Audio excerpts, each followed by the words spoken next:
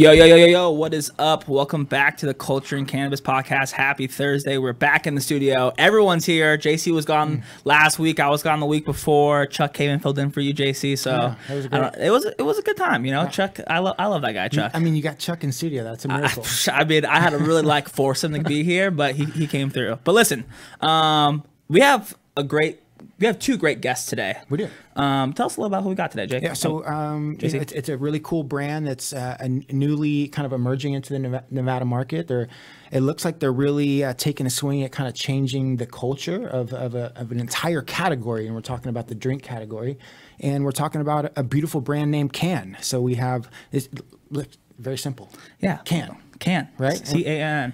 So made here in Nevada. Made here in Nevada, and we got the co-founders. Both the founders here of Cann. Both. Are you guys out there?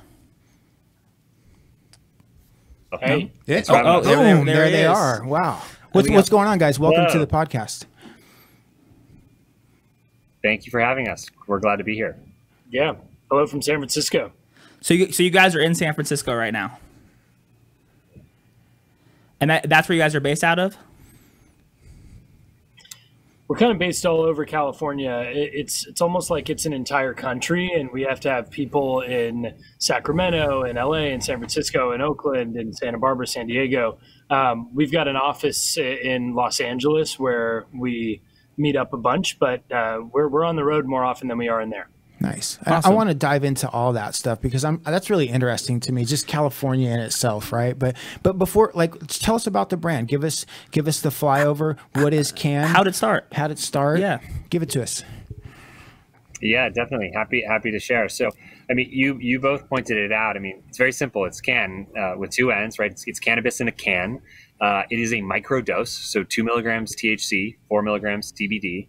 That's intentionally designed so you can have a lot of them, right? It's sort of cut from this mold of alcohol alternatives. A lot of us recognize alcohol is one of the worst things we do to our bodies. We're tired of being forced in social situations to drink alcohol. And so we wanted a product that was sessionable, that was microdose, that tasted delicious, that you could drink a number of in one setting and never feel like you were too out of control, too high, too afraid. It's a fantastic product for first timers, people new to cannabis. It's great for people that have a casual social relationship with cannabis, that are looking for a form factor that maybe integrates better with their existing social lives. And so we really thought about the dosing and the flavor and how that comes together in our cute little cans as being key to really unlocking the social potential of cannabis and of cannabis beverage. Nice. Yeah, and the story of how we got involved in it, Jake has basically been thinking about doing this for the last 7 years, and we were both management consultants thinking about consumer brands and evaluating what was selling in Whole Foods and traditional retail channels. And we came from two totally different ends of the spectrum. Jake was always about cannabis is going to be really big. I saw it growing up in Colorado. And I was on the other side of the table drinking a margarita saying, you're wrong. Cannabis is for stoners. I'm never going to be involved in this industry. I can't imagine myself walking into a dispensary. I don't know the first thing about milligrams or sativa indica. And the whole thing just intimidates me. And as I got older and my hangover started getting worse, I reached back out to him and said, okay, I can understand the need to wean myself off alcohol. What's this microdose beverage thing you're talking about, and how do we bring it to market so that we can help other people do the same? Nice.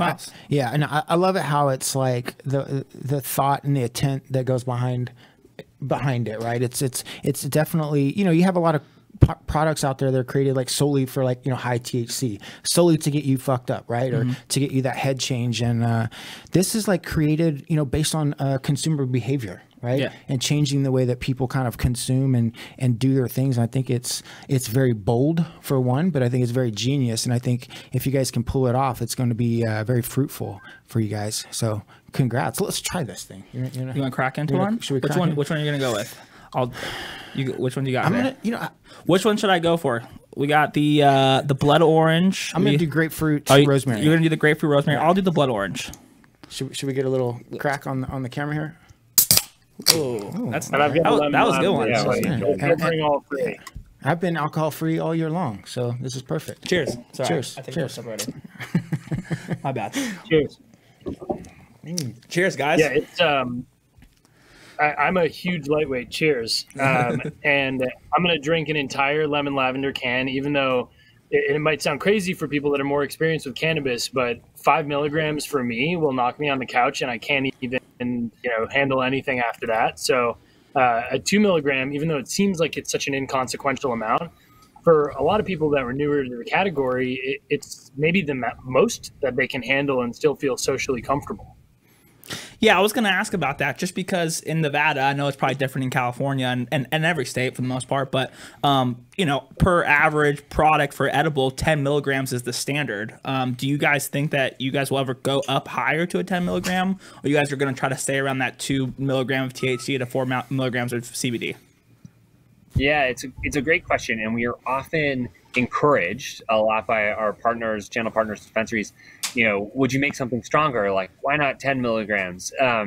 And we heard a lot of that in the early days when we were building this product. And it's interesting because we hear just as frequently from consumers, why would you ever do a 1 milligram THC can, which is crazy if you think about it. So there's enough people that are interested in microdose that are saying 1.5 cans is my perfect amount, and so it's like, okay, well, if that's the case, then we're really serving sort of a niche in the market of folks that want to be social. They want to hold something in their hand. They want to drink, but they can't do 10 milligrams. Definitely not at once. Maybe they could do it, over the course of an evening, maybe over 3 hours.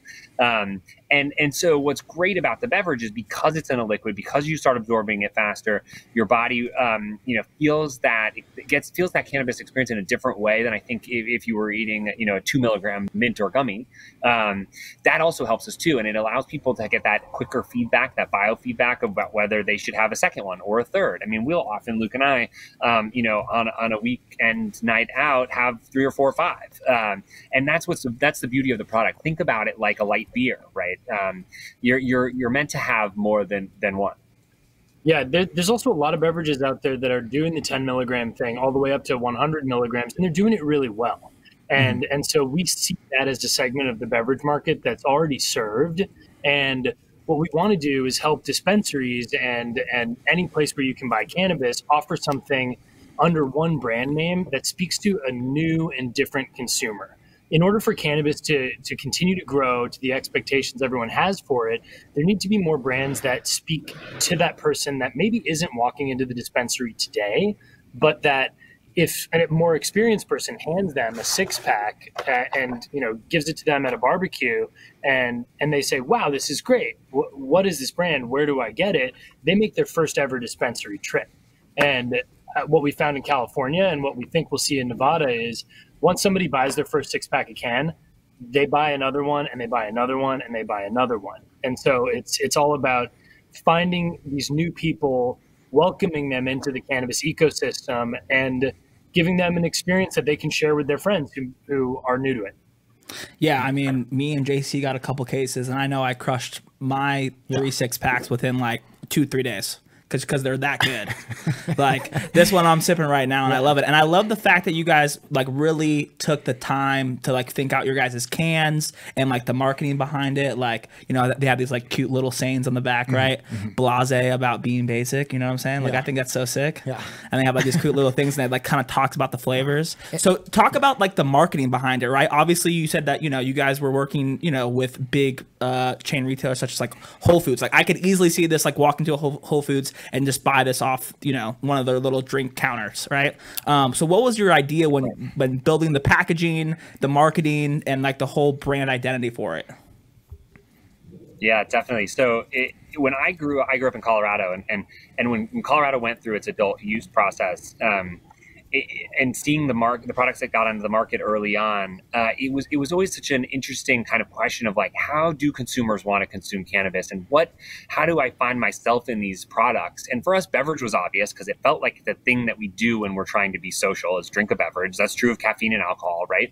But all of the beverages that we saw in the market, and this is true even in California in the medical market before it flipped over, you would see these products and they didn't really look and feel like something you might buy at a Whole Foods, right? And that didn't make sense to us. Like, why should cannabis not have the same standards of branding and marketing? Shouldn't the products say the same amount of interesting things about their consumers as normal products do in grocery and traditional retail? And so, for us, it was really a challenge. Is, can we go out and create a brand that feels unique, that feels innovative in and of itself? We did not go out and make, it's like beer but with cannabis, or it's X but with cannabis, right? We wanted it to be something really unique. It's why we called the brand Can. And we invested that time in thinking about, how should the packaging look? What flavors do we want? Which ingredients do we want to put in this? Do we want to use concentrated juices? No, we think from concentrated juice tastes better. All natural flavor because it tastes better. Was it easier? No, it made it harder. It made it more expensive. But we felt that those details were really what created an incredible experience for the consumer. And they could go into a dispensary in Nevada, pick up a 6-pack of our product and feel like they were getting something good that they could be proud of, that was interesting, and they could show off and be like, look, cannabis, there's no reason cannabis should be behind any other category. It is this fantastic ingredient, and let's show it off through this product. Yeah, the one additional thing on flavors and why we picked such editorial profiles, like the blood orange cardamom can that you have right there, it only has 5 ingredients in it. It's blood orange juice, organic, from Sicily, not from concentrate. Really, we know the farmers. We've got cardamom extract from the Netherlands, a European and super savory aromatic herb. We use organic agave nectar from Mexico.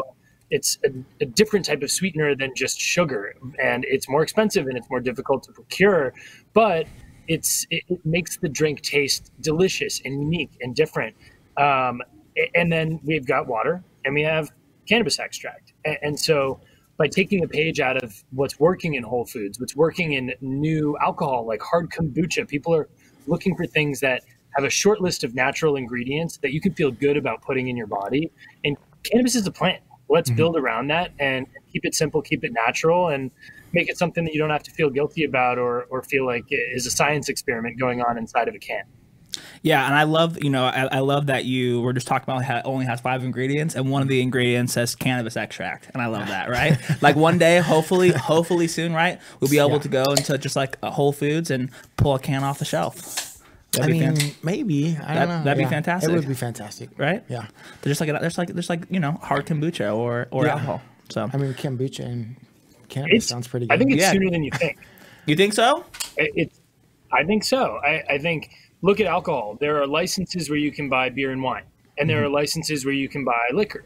And it's only a matter of time before cannabis splits how it's regulated, and you'll have microdose licenses, and you will have places where you can dab. It's odd that a can is restrained. So the only place you can buy it right now is a place where you can also, do a dab or, buy an entire pound of flour. Eventually, you'll probably see things evolve and be placed on a spectrum. And we think that this is no more dangerous than a hard kombucha. It's certainly a lot less dangerous than some over-the-counter medication and a lot less dangerous than spirits. Like it's only a matter of time before the regulatory environment wakes up and starts treating it differently. Facts. I can definitely agree with that. Yeah. I think it's interesting too, right? On all of your cans, you say, crafted in Nevada, right? And so this is now what, your second or third market in Nevada? This is our second. So we started in California. Now we're in Nevada. Really excited about that. Hopefully there'll be more to come because we want more consumers to get a chance to buy this product. And so how, going from California to Nevada, I think they're two completely separate beasts, right? I mean, California is a monster within itself. I think Nevada in its own ways, it's a very powerful yet smaller market. But, how are you guys being able to manage that, right? As other brands are starting to look to go to other markets, how are you guys able to manage growing a operation that big? It's a fascinating exercise. And when we reached out 6 months ago to all of the dispensary owners, buyers, marketers, anybody that has experienced a California brand just coming into Nevada and then assuming that the strength of the brand that was built in California will just carry the product through to success, it really ended up oftentimes leaving a number of thousands of dollars of of wholesale product just sitting there and not pushing it through and educating the consumer and making it fit for purpose in the Nevada market. So we know how hard it is to get somebody to understand something, because we sold this microdose product that's very heavy, takes up a lot of space in the inventory room in California. And, we stood ourselves in dispensaries and sampled until people got it. We gave bud tender trainings. We gifted swag. We tailored our approach to the retailers. And that's how we want to do it in every market that we're in. Nevada is an amazing test case, but I think a lot of the reason why we've been successful early on, even though the product and the dosage level is different than what these dispensaries are used to, is we've got an amazing team of people on the ground, Nevada natives, locals, people who understand, working diligently hand in hand with dispensary partners, respecting their needs and understanding why they're different, why they're unique, before we come up with an answer for them. And we make guarantees. We say, hey, any dispensary that takes in our product that doesn't sell within 60 days, we'll buy it back. And then we go to work and try to figure out how to educate and get it to move into consumers' hands. That's awesome. Yeah, I think you guys built a great team here. We got 3 of your people sitting here in the studio with us. Yeah. All people that we know, and all people that have been here in the Nevada market. So that's definitely a good strategy, especially coming into this market. I think, like you said, right, there's so many California brands that they just waltz right into Nevada, but that's not the case, right? And vice versa, right? You're not going to be able to take a Nevada brand in California and just waltz right in. It's not going to carry over. At the end of the day, it's almost. There's very few brands that can do that, and at the end of the day, it's the people on the ground getting it done, right, day to day, that make it successful. But yeah, so let's talk about some of the celebrity partners. I'm on the Can Instagram, and it's like, there's Oprah there. There's it's essentially like E-News, but in the cannabis form, right? Yeah, it's great. I want to get high with Oprah. Yeah, same. Yeah, can we talk about some of the celebrity partnerships and some of the strategy there? It's strategy is a word that we don't really have when it comes to celebrity partnerships, but being an LA brand and having LA be the first place that we launched, we are an arm's length away from some of the most creative and brilliant and forward-facing people in the world. And they just happen to like product. They find it accidentally because it's recommended to them by a friend. And we've never paid somebody to post. We have never paid for a partnership. It has literally been organic through and through, all the way from the beginning. We even have some celebrity investors that we're really excited to announce in the coming weeks. That's going to be a definite E-News type cannabis feed thing that's going to happen pretty soon. We can't disclose any of the details yet, but it's coming. But really, Rebel Wilson was just drinking Can and working out and posting about it on Instagram, because she's like, hey, if I'm going to be working out and I'm going to kick back and take the edge off, why not do it with a microdose of THC instead of with an alcoholic drink? Gwyneth Paltrow recommended it as one of her stay-at-home favorites because it's a different kind of buzz. If you're going to be home all the time, drinking wine every night and feeling kind of like garbage more days than you don't, it's not exactly a sustainable quarantine. And so for people like the two of them who you don't think of as stoners, you don't think of as traditional cannabis people. It's not like Seth Rogen. It's not like Snoop Dogg, Martha Stewart, who are more the early adopters, people who made cannabis usage a part of their brand. These are people who are saying, why is this any different than alcohol? Why do we need to stigmatize it? Why do we need to treat it as its own separate, highly regulated thing?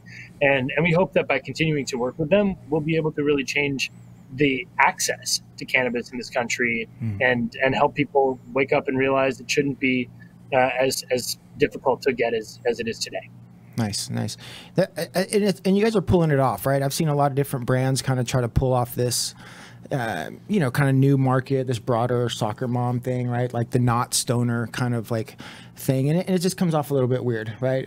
In some cases, but you guys are really kind of getting it right here. But, the cans are beautiful. The marketing is beautiful. You guys seem very well spoken and brand, you're charmed. I mean, you have all these things going for you, but let's talk about some of the real shit, right? Like let's talk about some of the challenges that you guys have really faced in the cannabis industry.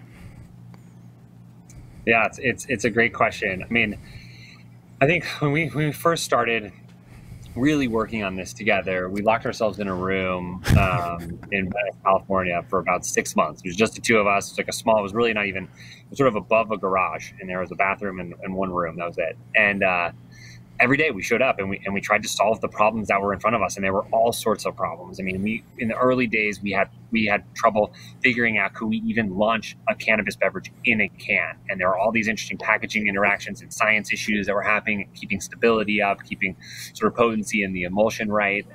Really hard science stuff. Neither of us have a robust chemistry background to figure this out, but we had to go learn and do it. And because it was just the two of us and we were singularly focused on launching this product and we believed in like the idea behind it, we were able to solve that, right? I mean, we were both sort of also like emotionally very distant in that time period. It's so hard to start a company because all of the people around you, particularly the ones that care about you the most, are often the ones that are, encouraging you to take a job or have a steady income, or like, why are you doing this crazy thing, throwing your career away, to launch an impossible cannabis beverage?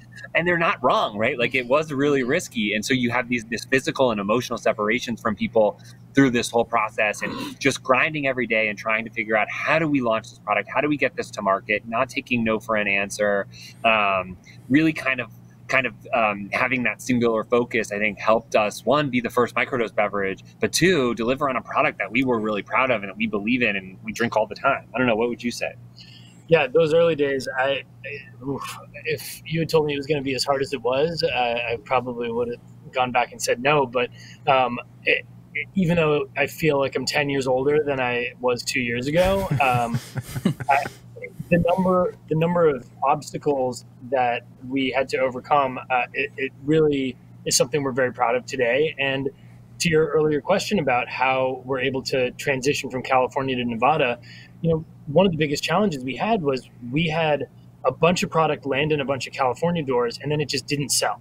It just sat there, and in a lot of cases, accounts dropped us because they were like, what is this like heavy thing? It's taking up a lot of space. I don't want to deal with this. And just, we didn't really know how to manage a relationship with a dispensary. It's not something that we had been trained to do. And if it weren't for a couple of moments where we were thinking, whoa, did we shut down the company, or do we just literally stand inside a dispensary begging them to let us put a fridge in, begging them to let us sample and show that this product is really good, and just keep waking up and keep committed to the thing that we wanted to build, and unwavering in the idea that there is a place for a 2 milligram six pack in the market. It's basically how we've learned trial by fire from the get-go. And so we're grateful for the muscles we built. There were some really scary moments in there. A lot of people told us, you can't do this. It's impossible. And we're proud to say, just this last month in California, this six pack of Blood Orange Cardamom, it's the #1 selling THC beverage SKU. It's beating 100 milligram shots. It's beating 10 milligram drinks. And everyone told us it was a dumb concept. So for anybody who's thinking about getting started in the industry, just know that if you're making something new and different, there are going to be a lot of people that tell you no, and don't let that be a immovable obstacle. If you believe in the product and you would buy it and your friends would buy it, and they're not just saying that to be nice, there's probably something there. Yeah, I love Definitely. that. I love that. 100%. We've experienced a little bit of that, Tony. So you can say that again. Yeah, no, we can relate, man. It's congratulations going through all that. So I mean, that because that's what it is. On a daily basis, we have a new set of problems that we get to solve together, right? As business partners in this cannabis. Yeah, and I think something about this brand that I really like, it's very memorable, right? So a story is, I was in LA probably like the last week of February, beginning of March, right before like shit hit the fan with COVID, and I was at an event called Hazy LA. I'm spacing the chick's name who runs it, but she's super awesome. Anyways, you guys were there, had with a pop-up, and I got to try one of your guys' unique flavors at the time, and it was super delicious. And I was so excited when Tyler hit me up here saying, yo, cans coming to Nevada, just because these drinks are amazing. Yeah, and really good. Yeah, and I mean, I'm gonna crack open another one. I've got two in the bank right now. Yeah. So, you're already two down. Two down. I'm on number 3. I gotta catch up. I'm not ashamed of it. But yeah, I mean, congrats on solving the Nevada problem in itself, right? I think getting into the Nevada market is really can prove to be really hard for some people, and you guys have got into here. But I love those stories, right? And it just it makes it real. You know what I mean? Because I think, you know, I mean, fuck, man. I mean, just in essence, the cannabis industry is just such a conundrum of issues. Treacherous place, man. You know what I mean? And a lot of people want to fuck you over. Yeah, and it's just not all the way sorted out. You know what I mean? Yeah. Federally and all that shit. It's a brand new market. Everything's cash. No banks. It's not easy. But these guys are doing it. yeah, 2 markets now too. 2 right? markets, So yeah. anyone could do it. I mean, you know, If you and me could sell some weed, I mean, fuck. if you and I can get yeah, 2 I markets, mean, man. there's some hope for people out there.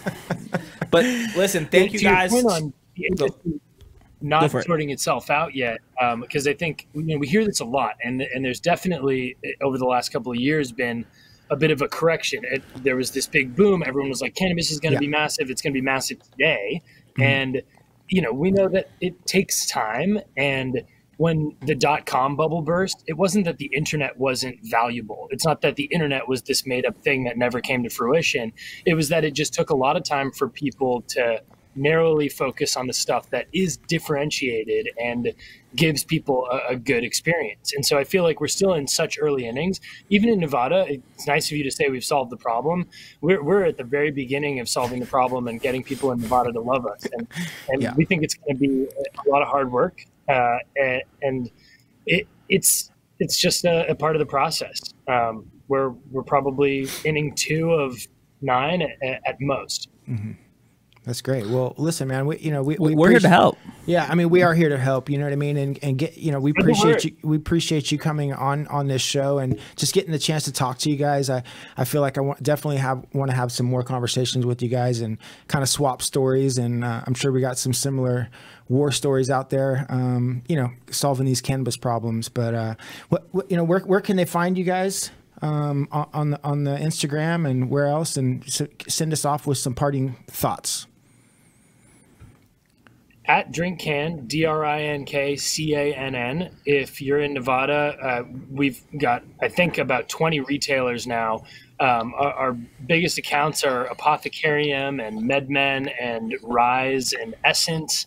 We've got a bunch of new ones that are launching this week. And the best place to find out about where we're available is on our Instagram. So throw us a follow. It's pretty funny. It's cute. It's different. And go get some 6-packs and share them with your friends who've never tried cannabis before. I can't tell you how many times we've had people say, I gave it to my grandma, I gave it to my mom, who used to judge me for being a cannabis user. And now we have a totally different connection because she understands that she can have cannabis without it being overwhelming and without it being a negative experience. Out there changing lives, my man. Slowly but surely. Thank you guys so much for coming on the show. And if you guys want to check them out, make sure to follow them at DrinkCann. Thanks, guys. We appreciate it. Thanks for having us. Ooh, solid group of guys. Solid, two solid human beings that are trying to solve cannabis problems, man. I love it. Yeah, I do too. And now we're drinking their products here in Nevada. Cheers. I'm on number 3. Cheers. Boom. Lemon I just lavender. like this. Okay, this it's blasé, right? Blasé about being basic. Yeah. Don't call me basic or do. It doesn't matter. TBH. You may have met me before, but never seen me like this. With an all-natural herbal smoothness, I'm hard to miss, and you wouldn't want to miss me.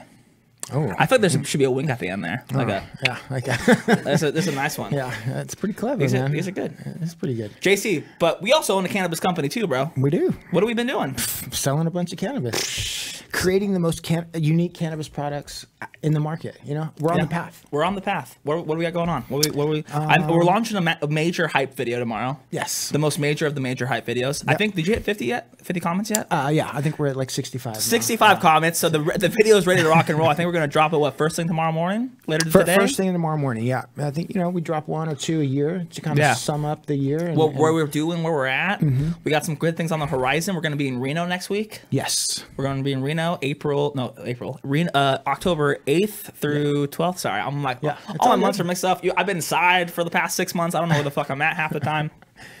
We're going to be in Reno October 8th through 12th. We're going to be shooting a ton of Culturist foods while we're there. Yeah. We got a bunch of new ones that are coming out. We launched our live resin. Yes. It's going to be coming to market very soon. We're about 2 weeks away from that dropping in a couple of different dispensaries here. Stay tuned for more information on that. We have some new cultivation partners that are going to be coming online here very shortly. We're so close. Fingers crossed.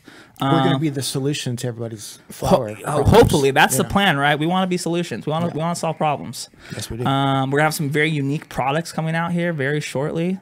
Once we get, we've been in trial and error for almost the past 6 months now. Yeah, we got some of them approved by the state, ready to send it. The state of Nevada says my product's good, so everyone else should think it's good too.